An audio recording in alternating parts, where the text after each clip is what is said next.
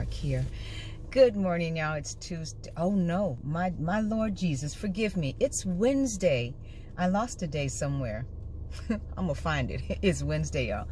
But another quote for today. Love this one. It says, sometimes you don't feel the weight of something you've been carrying until you feel the weight of its release. Ain't that the truth?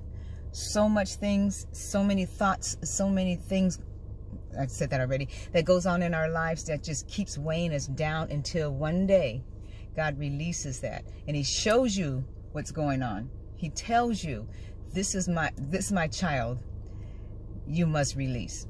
And you don't realize it until you sit back and go, wow, that's God. Anyways, a lot has been released in my life. I should write a book.